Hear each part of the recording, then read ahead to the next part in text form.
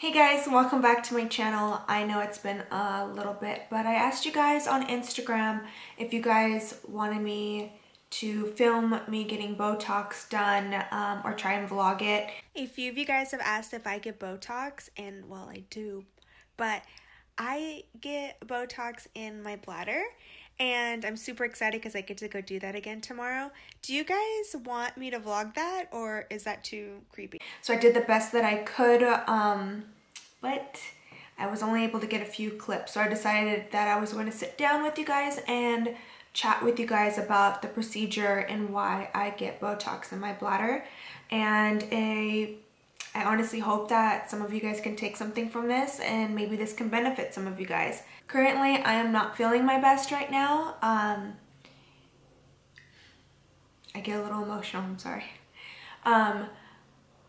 I don't do well with antibiotics. I break out in rashes, I get the depression, I get the nausea and the fever and everything. So I have been loaded up on antibiotics since I had my Botox done. So I will go ahead and start inserting clips from my day, which was yesterday, of me getting the Botox done, and I will kind of explain a little bit more on why I had to be loaded up on so much antibiotics. Okay, so I am in the doctor's office now. I just checked my blood pressure and what is it called? We did a urine test to make sure I don't have a UTI, but it's kind of given when you cath.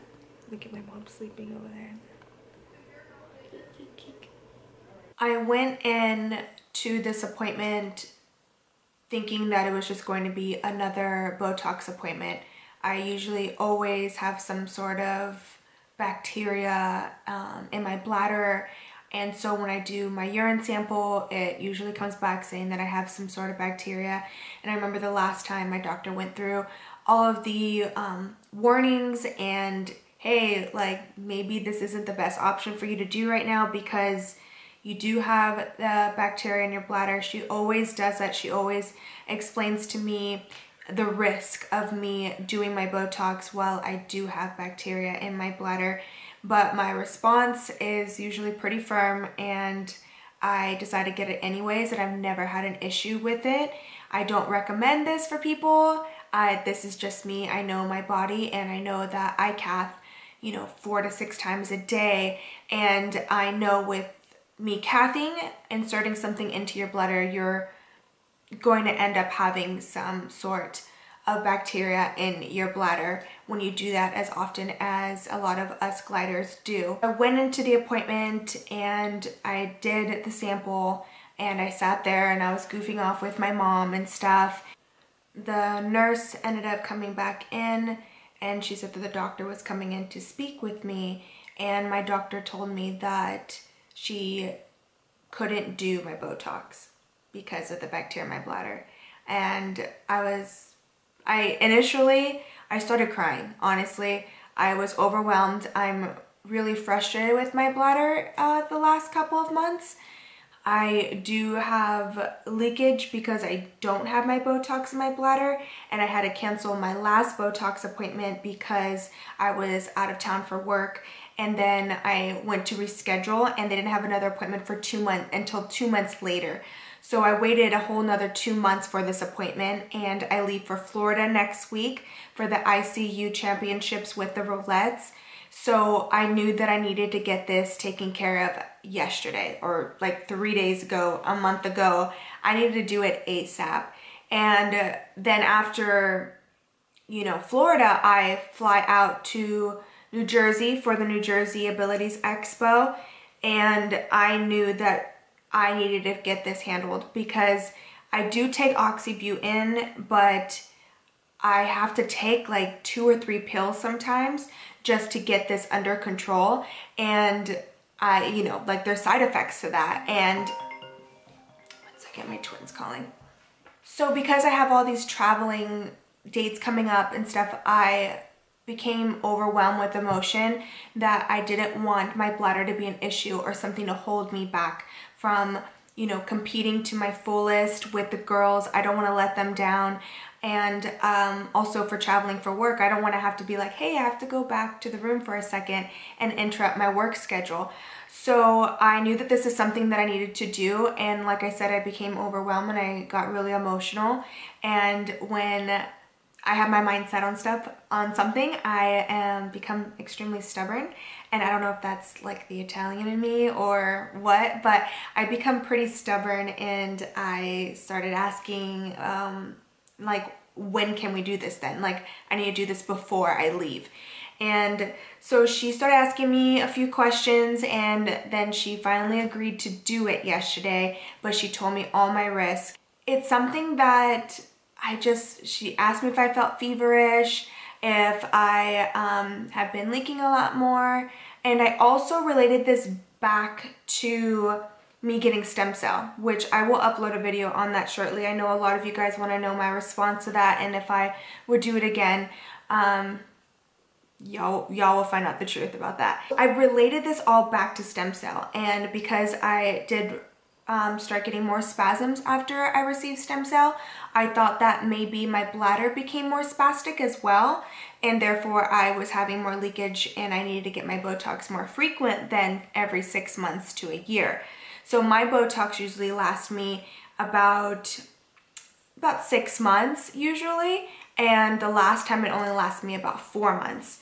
So I just was in my mind thinking that this was the reason, and I ended up finding out that that isn't the reason. I decided to get the Botox done, and while I was there, I was like super excited, nervous, because she said that the only way that she would do the procedure is if I get 2 shots of antibiotics yesterday, and then I had to come in the following day, which was this morning, to get 2 more shots of antibiotics. And now for the next 5 days, I am on antibiotics 3 times a day, 2 pills each time. So my thing that I told her is like, I am not worried about the Botox, I'm worried about the antibiotics. And yes, I've had effects to the antibiotics, but I feel like it's gonna be, you know, worth it. So back to the Botox. So the reason why I get Botox is because Botox, you know, it paralyzes muscles. So ironically, I want to paralyze my bladder so that it doesn't spasm, and I think you guys can probably understand that by this time in the video. But I actually don't mind that, because that means that my bladder does not spasm, because I don't have full control over my bladder. When you get Botox in your bladder, like I said, it does paralyze your bladder so that you have less leakage. So that's the reason why I go get the Botox. And like I said previously, I had asked, well, on average, I asked her, how long does this usually last for people? And she says anywhere from 3 to 6 months is on average on how long it lasts. So you would book your appointment, get the Botox done, and then right then and there you kind of want to make sure that you book your next appointment, because they do get pretty busy. And it's, I mean, at least for my hospital, I go to Loma Linda. It's where I got airlifted to when I first got in my accident. It's where I went to for my cancer and my radiation. My doctor is there, and so I've done everything at Loma Linda. So that's the hospital that I go to. So the procedure goes, you go in, they take a urine sample from you to make sure that you don't have any severe UTIs and too much bacteria in your bladder, which was, you know, my case. And after you do that, you go in to a room where you then undress, and they insert lidocaine into your bladder, and you wait about 15 minutes before, this is my experience, my doctor then would come in, and then she would start the procedure of putting the injections into my bladder. And I think yes, I get 200 units of Botox in my bladder. So while they do the injections into your bladder, they also fill your bladder with saline, and that's basically water. So they're filling your bladder while they are giving you the injections. This experience for me was completely different this time, and it all makes sense to me now. I don't know if some of you guys had or remember me discussing this on my Instagram. about my back pain. I had severe back pain a few months ago, and it was just awful. And I would cry about it all the time, and I just felt like I just couldn't move. My AD, which is autonomic dysreflexia, was through the roof, and I didn't know what it was. I thought like maybe I injured my back, or maybe I have a disc now. And then I thought, I probably have kidney stones.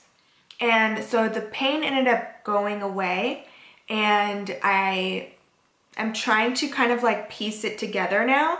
And I think I was passing my kidney stones in that moment, and then they ended up in my bladder. And because I don't urinate normal, like not normal, but like an able body would, or someone who has control of their bladder, I couldn't pass the stones, therefore they just sat in my bladder.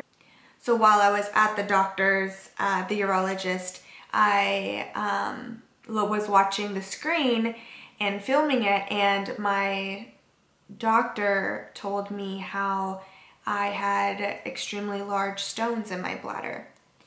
And that's scary to hear. I'm thinking, oh, well, hopefully they're not that large where we can just blast them out. And that's not the case. So I have to go in after these few trips that I go on and get them surgically removed. You see that? It's right around. Is that a stone? Yes. Yeah. So how do you get rid of that? It's a surgery? Yes. Yeah. Dang it.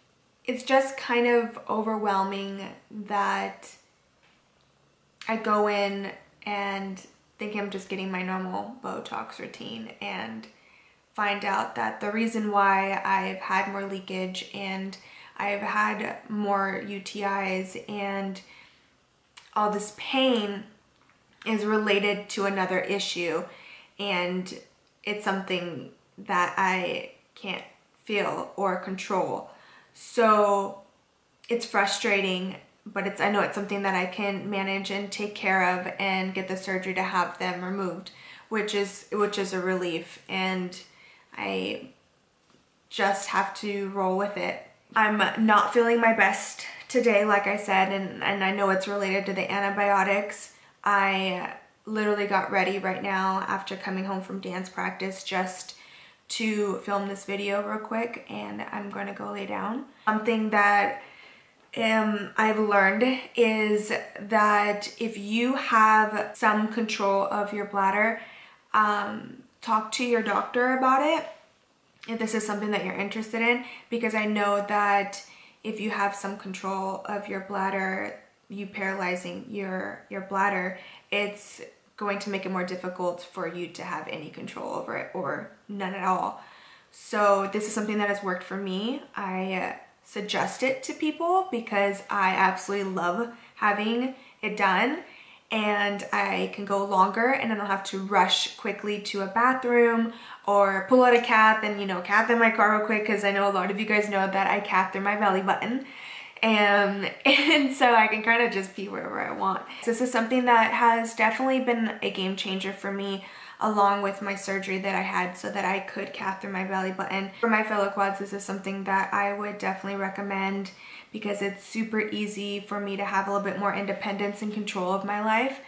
In fact, I actually would just recommend it to anybody if you don't have any control of your bladder. I'm not a professional, and I think that if this is something that you are interested in, and I hope that I had given enough information in this video. If not, leave your questions down below.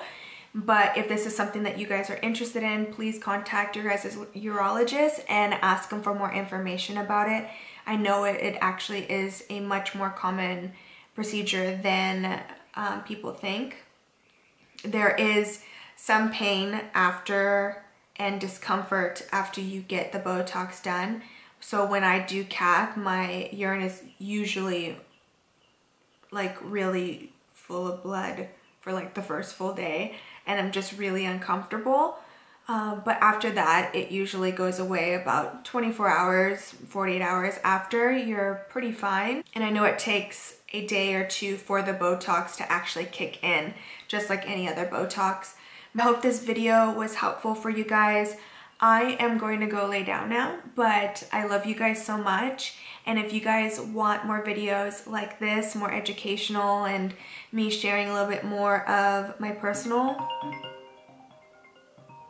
So if you guys want more videos like this of me being a little bit more detailed on my personal life and more of my experiences with how my body now functions, please let me know and give this video a thumbs up. I know that this may come off to some of you guys as a creepy video, but hey, people need to know, and I'm human and this is my life, and I'm going to share it with you guys. I'm going to try my best to be as honest and open as I can, like I always have been, and it is what it is.